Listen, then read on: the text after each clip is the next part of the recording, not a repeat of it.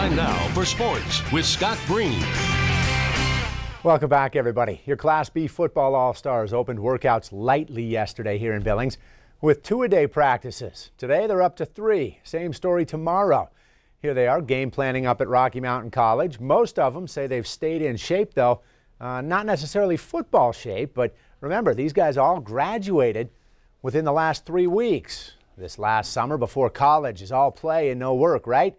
Nope, most of these All-Stars say they're taking a quick break this week from summer jobs. Off the field, I own a lawn mowing business up in Fairfield.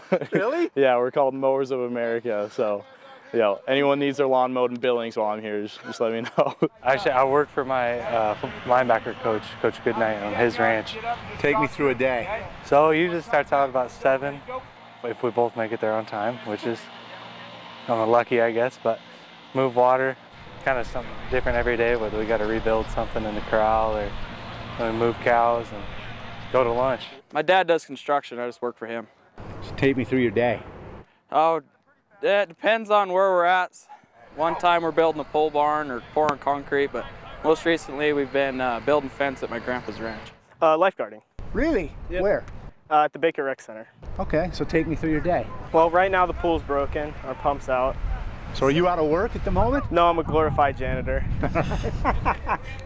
Usually just a little bit cleaning, and then we're sitting up in the chair, rotating every now and then, staring at people.